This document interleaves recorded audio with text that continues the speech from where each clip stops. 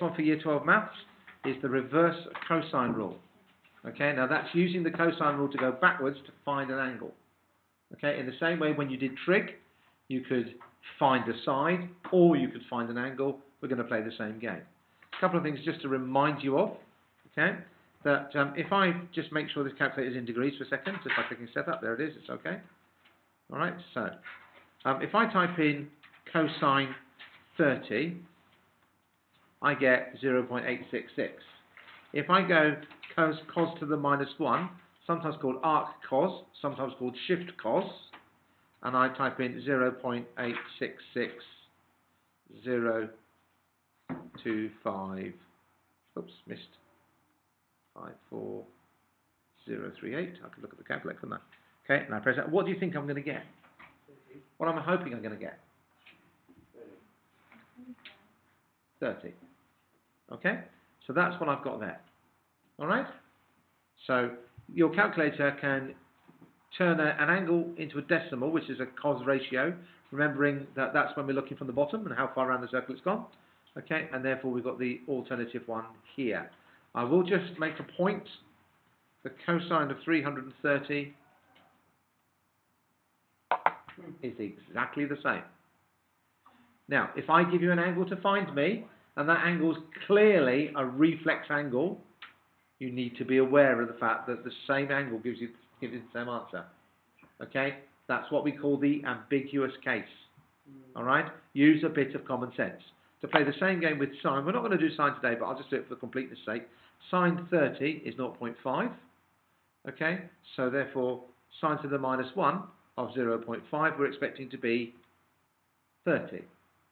Equally, please watch, sine 150 is 0.5. Again, if you've got an obtuse angle, yeah, look for the obtuse angle. It's called the ambiguous case. Great. So now we understand that if we've got a decimal, we can very successfully turn that into an angle by using shift cos or shift sine as appropriate. Great. Now you're happy with the idea of the fact that I'm going to do this freehand, and I'm just going to let this autofocus a bit, just so that it gets in the right places. Thank you. So we have a triangle.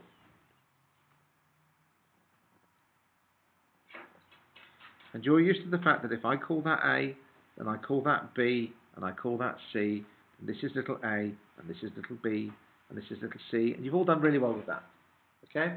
And you're all okay with the fact that cosine rule is this: A squared plus, big button, I'll start again, A squared equals B squared plus C squared minus 2BC cosine A.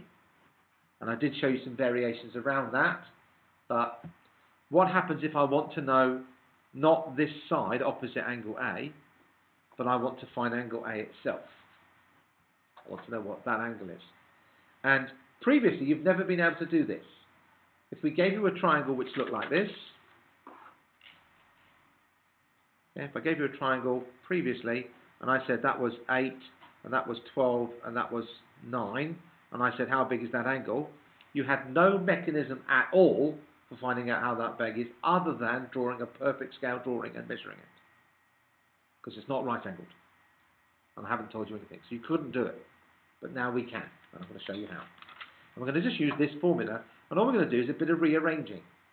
Okay? So I'm going to do this fairly quickly, just to ask, okay? I don't mind.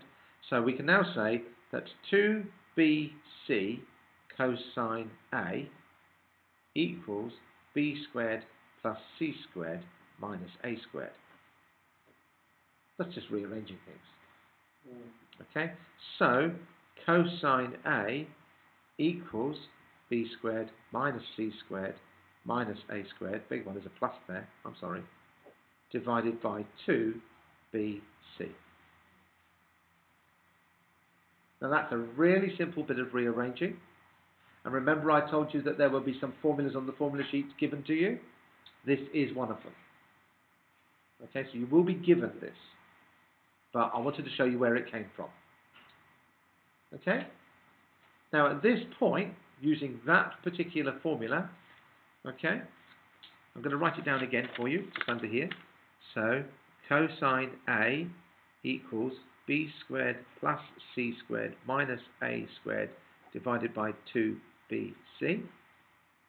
Okay? Exactly the same. No change. Okay? If I wanted to find that angle there, let's put the question up.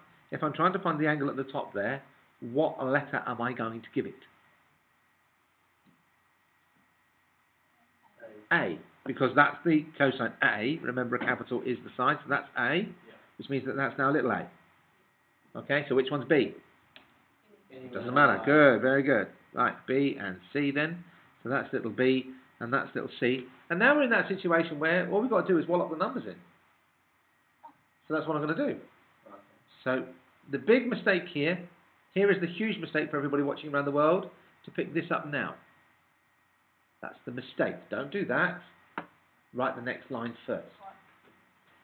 Cos A equals 12 squared plus 9 squared minus 8 squared divided by 2 times by 9 times by 12. Okay, in actual fact, technically I think it should be 2 times 12 times 9, but I don't really care. Okay, now this is one of those situations where you have to be careful about what your calculator is going to give you.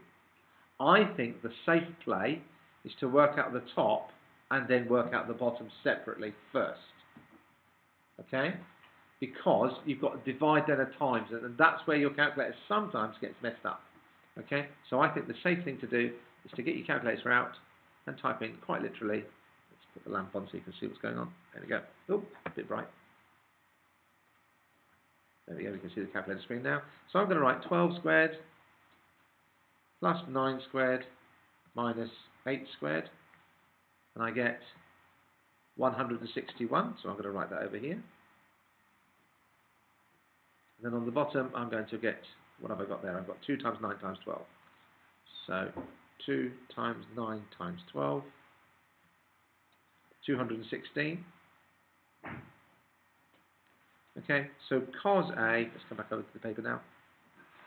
Cosine A is 161 divided by 216, which is 0.74537033704.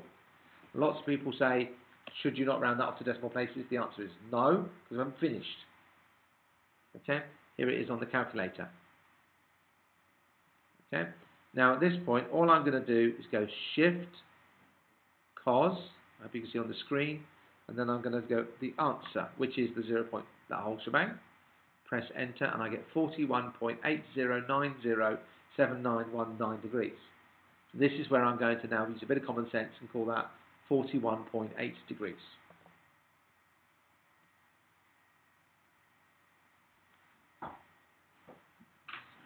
And that is how you use the cosine rule to find a missing angle. Okay, there are no variations on it other than change the letters around if you like. Okay, now what I'm going to do as an experiment on this particular graphic calculator, because they're all slightly different, I'm going to do it all again, but I'm going to do it in one go and see if we get the same answer. We're hoping to get 0.7453, la la la la la. Okay, so I'm going to type it all again. So I've got 12 squared plus 9 squared minus 8 squared divided by 2 times 9 times 12. And that rather illustrates my point, doesn't it? Yeah.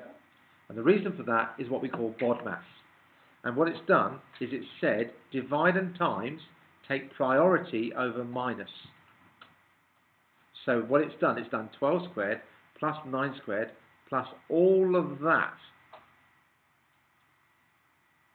is what it's done. Okay? Now, you could of course put brackets in. That would have worked. So your alternative would be to go 12, let's put it down here, there we go. Oops, let's cancel that. So we could put brackets in and do it that way.